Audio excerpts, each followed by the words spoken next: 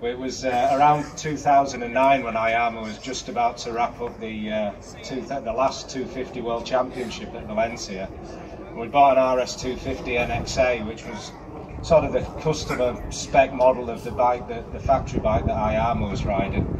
So we thought, well, the last 250 GP bike ever to win a World Championship, let's do a tribute to that. So we took the bike back to the bare chassis and found out where we could buy all the bodywork that the Scott team bought, and that was from Speed Fiber in Barcelona, so it's all exactly the same carbon bodywork. We got a guy in Italy who'd actually done a CNC program to machine the radial fork bottoms for the calipers, because they were standard brake arrangements, so we got those and screwed them on, put the big Brembo radial brakes on there. Samba made us some custom pipes. Again, they made the pipes for Aoyama's original bike. And Brad Borer at Silverstone, a really good radiator guy, copied the kit radiator for us, and then we had a carbon airbox made. So just tried to get the detail as close as possible. Hiroshi's seen photos of the bike and we're in touch with him a bit. He was quite impressed with the detail, and we nearly got him riding it at Valencia this year, because it's actually the 10-year anniversary since he won his championship. So I suggested to Hiroshi it'd be quite neat to do a few parade laps at the last MotoGP round.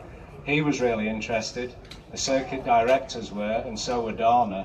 But the only thing that scuppered it was with the Moto E fire, about when all the bikes burnt out, they pushed the Moto E calendar all the way back. So they weren't going to run at Valencia, but now they are, and they looked at the schedule and said, oh, there's just not enough room in the schedule for Hiroshi to do some demo laps. So we'll get him on it at some point, but that'd be quite nice to see him ride the bike.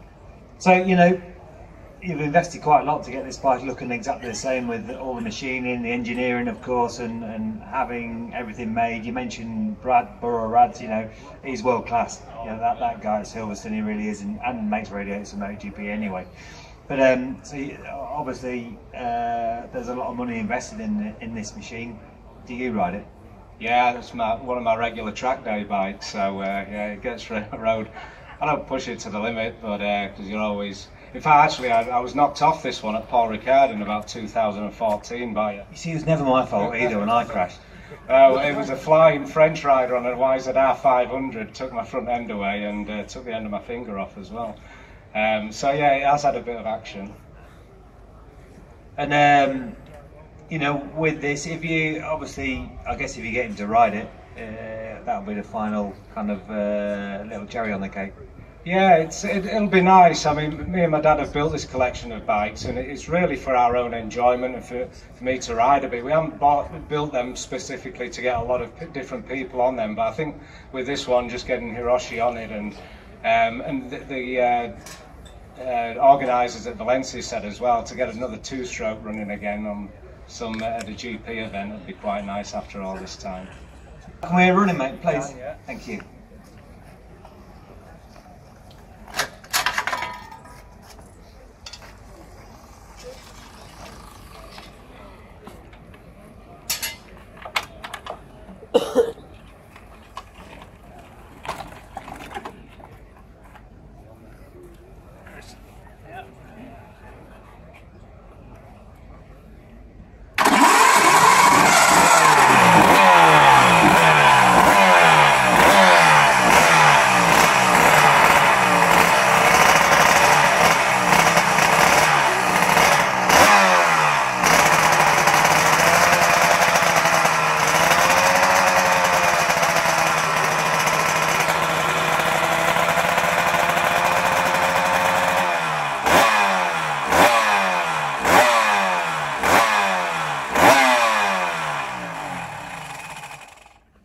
Beautiful. Thank you very much. Thank you.